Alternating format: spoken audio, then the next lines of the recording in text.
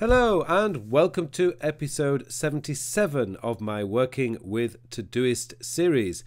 In this episode, I want to show you a third-party mail application that works really well with Todoist, in that you can actually send emails directly to Todoist from just a simple menu bar. And in this episode, I just want to be able to give you another option for third-party applications, something that talks really well with Todoist, and that if you really like simplicity, which I do, Newton Mail is the ideal mail application for you.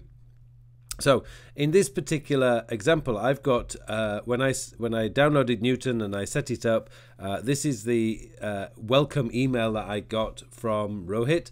To say thank you basically for downloading the email application. And basically what Newton does is it adds some useful features. Some of these I don't actually use, things like read receipt, snooze, send later. Actually, send later is something that I do use. I do have an email that I need to send out at 7 a.m. every morning. And basically what I do is I leave my computer on overnight, and just before I leave the house in the morning, I send that email. This is what I would do using the built-in mail application on my computer. However, with Newton Mail, I can actually set the time at 7 a.m. the next morning. I can then go just leave everything as it is, and I know that the email is going to send. I tested that this week, and sure enough, it works beautifully. You can do undo send, which is again something I don't generally use, but you can use. But the one that I do use is what is called connected apps. And connected apps means that, well, if I click on here, you can see what I've done. I've connected my Evernote and my Todoist to the connected apps part. Now, the beauty of this is, let's say, for example, I usually get about 40 or 50 emails in my inbox when I wake up in the morning. While I'm drinking my coffee, I usually go through them, send them off to my... actually, I'll show you, because for those of you who know, who read my recent blog post on how I organize my email, I have basically two main folders here: Action This Day, Waiting For, and I also have an archive, which is not actually showing at the moment, but there we go. There is an archive which I can send emails to as well. So let's say, for example, I wanted to send this email to my Action This Day folder. I can just click on that, boom, off it goes. But before I do that, I need to remind myself about this, and it'll go to my Todoist. So what I need to do is just go down to Todoist, click on it. What this will do is it will show me what's going to show up in the in my inbox. So here we got welcome to Newton. So let's just say I can change that and say reply to Newton email. I can then look at the notes, which is basically what the email says, so I don't need to change anything there. Because I know where my inbox is, all mine go to inbox, but you can actually assign any project you wish.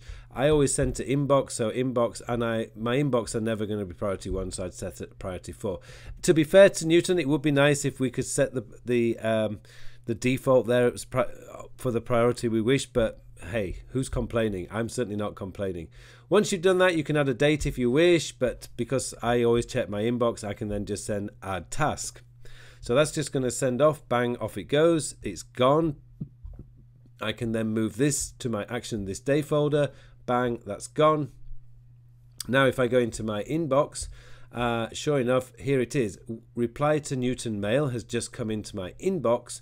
I can then click on that, and sure enough, everything is there. This is clickable if I wish to do that, if I want to go. And one of the beauties of Evernote, one of the beauties of Todoist is Todoist actually allows changes that to what, instead of the email address, it actually gives me exactly the name of the video.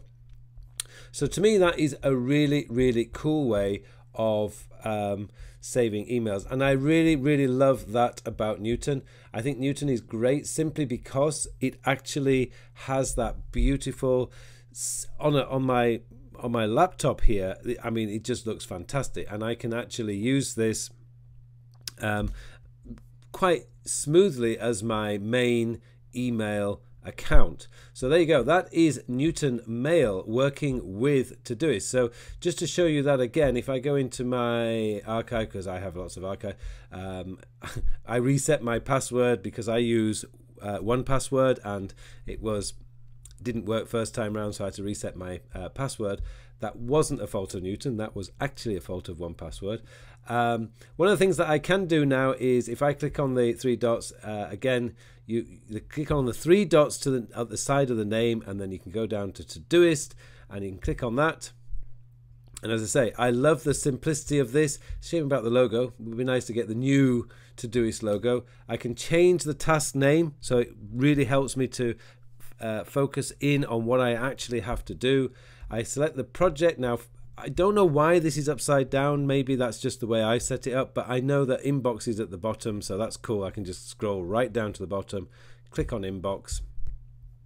I just set the priority at 4, which I can be done quickly. If I want to add a date, I can add a date, bang, and off and add the task. And it's super fast. As I say, I've just given it a few seconds. I move over to my Todoist screen here, and there you go, it's already in. So it's super fast. It works really well with Todoist.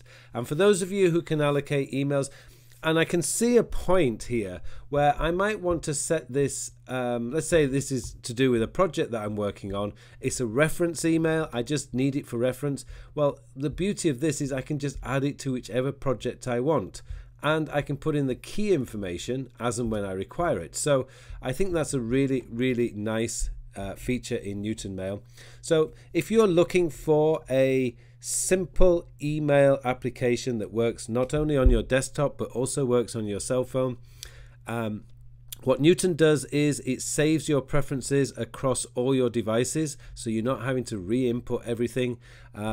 This was something that I found Newton was much better at than Airmail that I used before, because with Airmail I had to although it does sync your preferences, it doesn't sync your email accounts, and I had to re-enter my email accounts details, passwords and everything else, and I found that a bit of a pain when setting things up.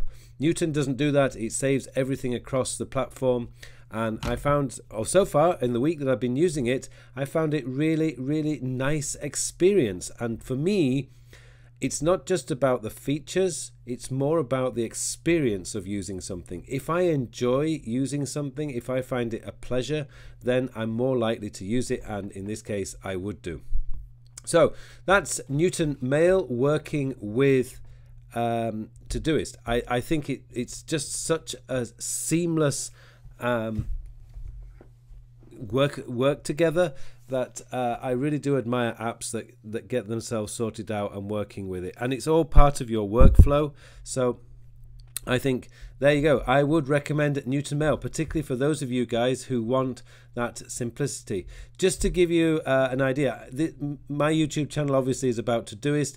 If you want more details on how Newton Mail works in general, then I strongly recommend Francesco D'Alesso's video on this, and I'll put a link to that in the notes below so that you can go and watch Francesco's video on Newton Mail, which covers a little bit more detail on how it works on iOS and on your phone. Okay, that's it for episode 77. I hope you found this useful, particularly for those of you guys who are still looking for that perfect email system. Newton Mail, you can add that to your list. It is very good and works really well with both Evernote and Todoist. Okay, that's it for today. I hope you have a very, very productive week, and I will see you in the next episode.